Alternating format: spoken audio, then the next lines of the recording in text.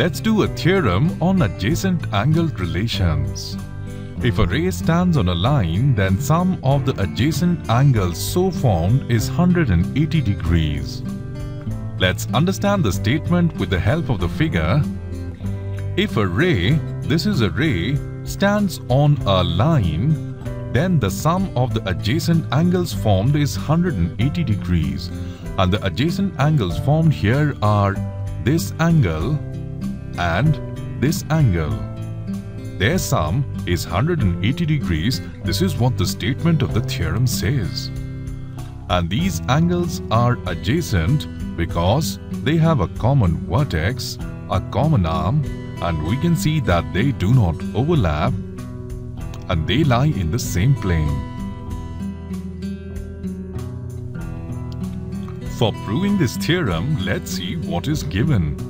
A ray CD, so this is ray CD, stands on a line AB such that angle ACD, that means this angle, and angle BCD, that means this angle, are formed. Let's see what we have to prove here. We have to prove that angle ACD, that means this angle, plus angle BCD is equal to 180 degrees.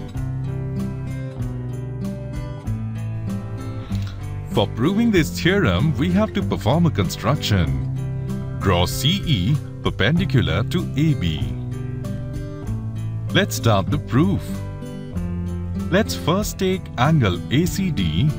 So writing here, angle ACD is equal to, can you tell me what is angle ACD equal to? Angle ACD is equal to angle ACE. So angle ACE plus angle ECD. Call this as our first. And from the figure, can you tell what is angle BCD equal to? So angle BCD is equal to angle BCE. That means this angle minus this angle, that is angle ECD. So writing ECD here and call this as our second. Next step is adding 1 and 2 we get, so adding the LHS first. So here we will have angle ACD plus angle BCD is equal to, now adding the RHS, angle ACE plus angle ECD plus angle BCE minus angle ECD, and we can see here that plus angle ECD and minus angle ECD can get cancelled.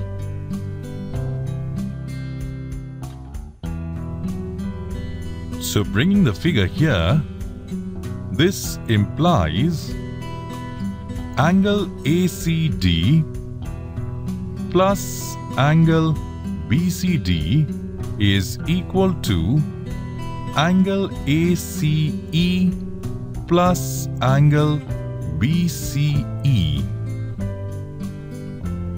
This implies angle ACD plus angle BCD is equal to, now looking at the figure, we can see that angle ACE, that means this angle is 90 degrees. Similarly, angle BCE, that means this angle is once again 90 degrees.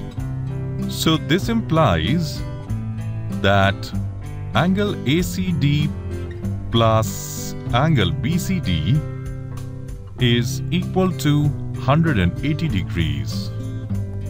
So this is what we have to prove in this theorem, that when a ray CD stands on a line AB such that angle ACD and BCD are formed, then sum of angle ACD and BCD is 180 degrees.